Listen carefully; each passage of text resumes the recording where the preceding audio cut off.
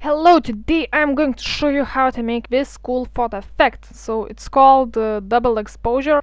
So you could make something like this on some cameras, and also you can make it like Paint.net. To get started, you will need two pictures. One for shape like dog, human's head or something. Better from the side, not from the front or back. And something what you want to keep in the background. So something like this, maybe some of the city, that should work fine. To get started, just erase background. To do that, you could just use lasso select tool, draw around very roughly, go to edit invert selection, hit delete on your keyboard, and erase what's left. So brush width very big or very low if your image is very small, and hardness not very high, just on low also.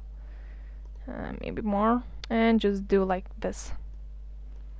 You don't have to be very accurate with this. It doesn't have to be very perfect because it's just for shape, you know. So yeah, I have already got a cropped out image. If you don't want to spend your time, you just want to apply the effect, you could just download this image from description below. And to make the effect, add a new layer, move it down, and we will add some nice background. Click more. From the white color, increase this yellow thing by a bit, so you'll have this hex code or something near that. Choose gradient tool, radial mode, and draw from center to side, and you will have something like this. It's nothing fancy, it's just to be aware, okay? And go to top layer and take your second image which you want to apply as a background thing. Go to edit, select all, copy that,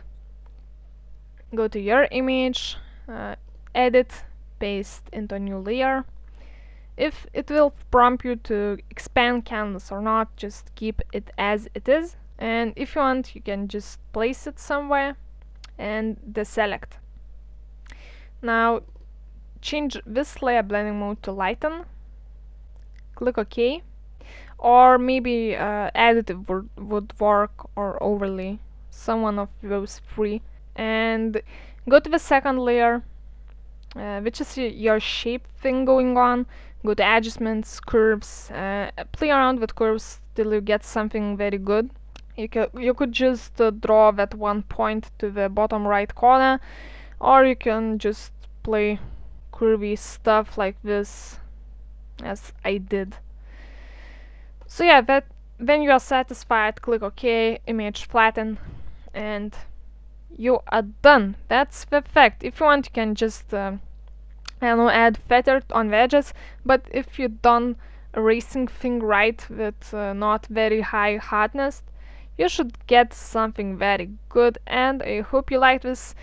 Hope you will make something awesome. I would like to see some results in Paint.net group.